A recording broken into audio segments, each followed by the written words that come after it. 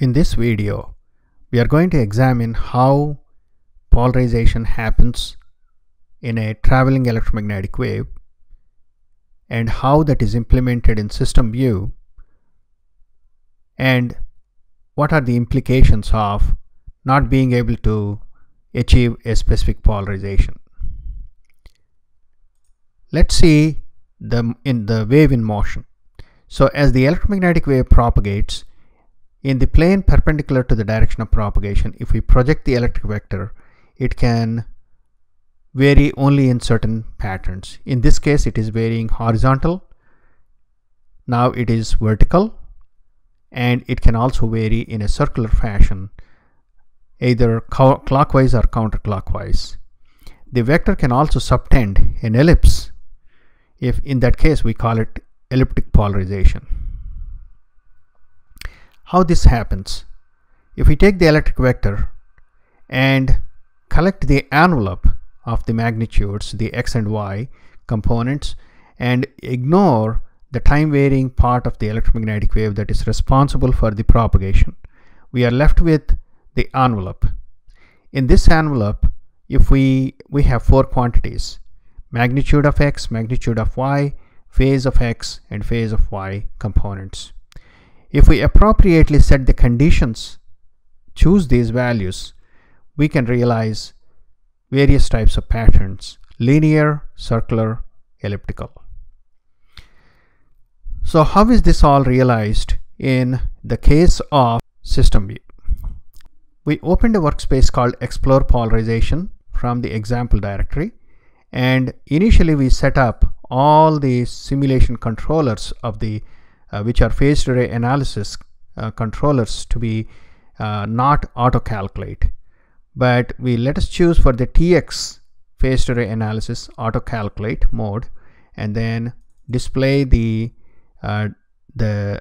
design TX design schematic. And in this schematic, what we have are four sliders. These four sliders are the four quantities we discussed earlier, and these four slider values are initiated in a script called constants. And then, as you can see here, these four quantities are initiated as tunable quantities, and then we computed the electric E theta and E phi vectors.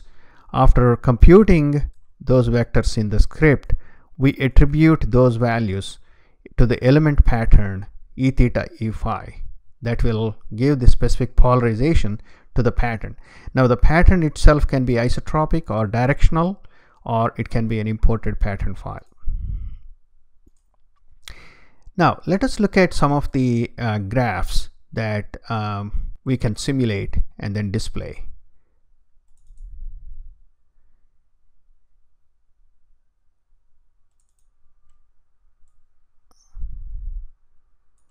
Initially, let us set up the sliders so that we get a linear polarization. So in order to be able to do that, we set up one of the E theta or E phi quantities to be the magnitudes to be 0, and the other one is 1, and then the phase, both of them zeros. And if we also choose to resolve the beam pattern into two components, E phi and E theta, when it is vertical, we get the E phi component only. And then if we set up the other way, we get the horizontal polarization as shown here. Perfect horizontal polarization.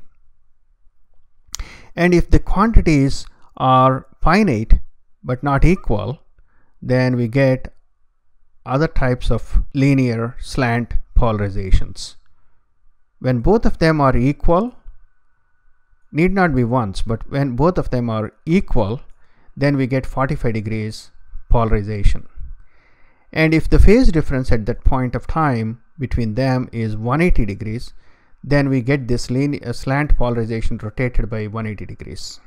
Now you would have noticed that when it is a slant polarization, we were able to transmit both E phi and E theta what happens is the power gets divided into each one of these polarizations, E theta and E phi. This property is exploited in the receiving case, as we are going to see that. The other type of interesting polarization is a circular polarization, when the phase difference between them is exactly 90 degrees, we get circular polarization. And when it is circular polarization, we have to resolve them into the right circular and left circular polarization so that we know what type of polarization it is. So in this case, if we exactly set it up to 90 degrees, we don't see any component of the right circular, we see only the left circular. Or we can go the other way and set up minus 90 degrees phase difference so that they become right hand circular polarization. Any other combination in between is when the magnitudes are unequal, we get the elliptic polarization. So as the magnitudes are not equal, the width of the ellipse varies. And interesting thing is, if the phases are not exactly 90 degrees, then also we get a little bit distorted circle, which is ellipse, but the ellipse is actually, the plane of the ellipse is rotating. We get very interesting patterns from this.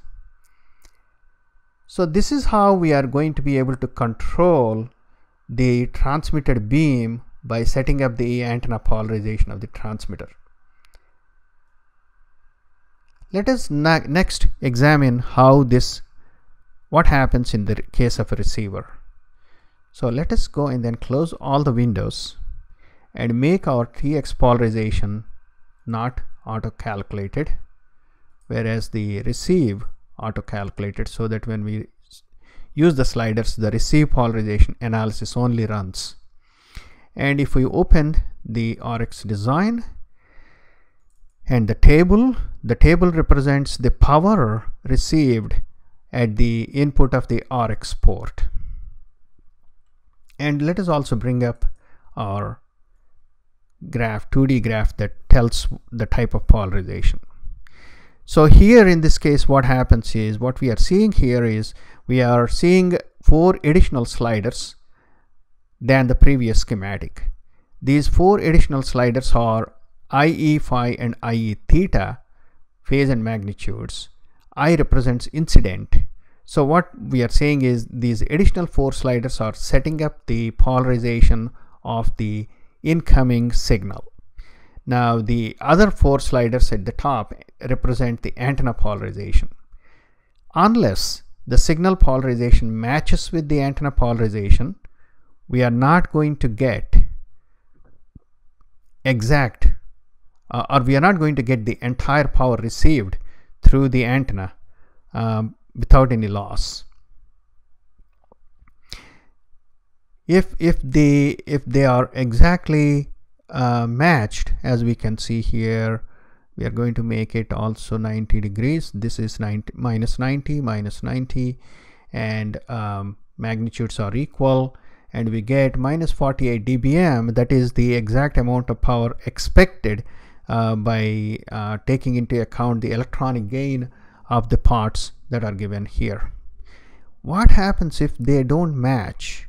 So if let us say if I just slide this and then set it up exactly the other type of polarization, my receiving antenna is a let's say the orthogonally different type of polarization than the incoming wave, then we should not get any power. That's what we are seeing here. We don't get any power at the receive port, so we cannot measure that signal. We totally reject that signal. Is it desirable to reject that signal? Yes, it is.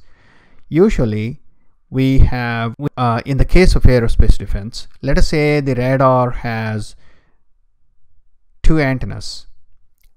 And it is transmitting, one antenna is used to transmit, let's say it is transmitting a horizontal polarization signal, and when it receives both horizontally polarized through the horizontally polarized antenna as well as through a vertically polarized antenna.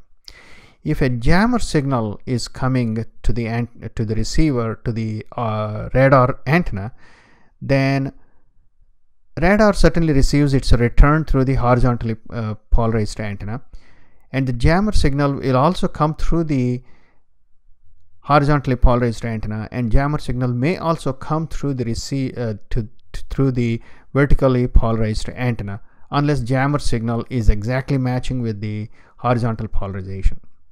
When this happens, because we are not receiving anything through our vertical polarization, no radar signal return comes through the vertical polarization, we get the jamming signal leaking into it, and we would know that the radar is being jammed.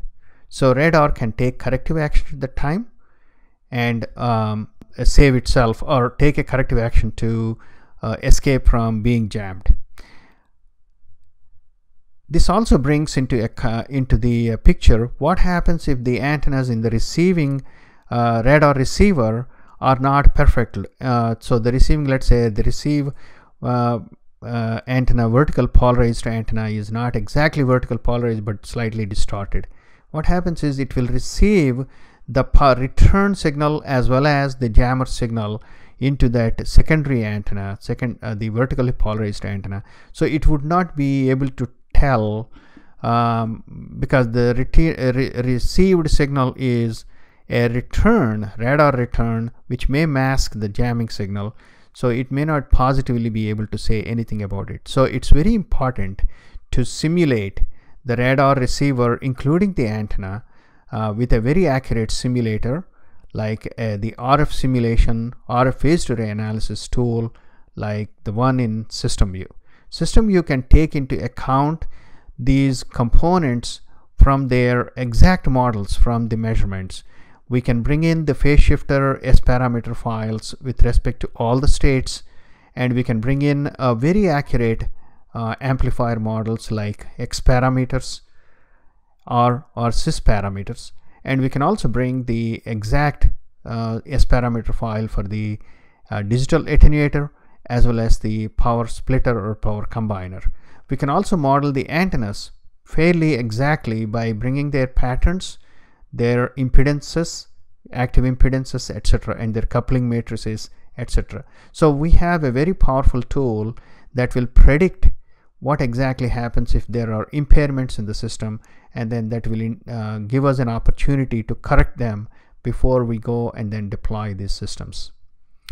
Thank you very much for watching this video.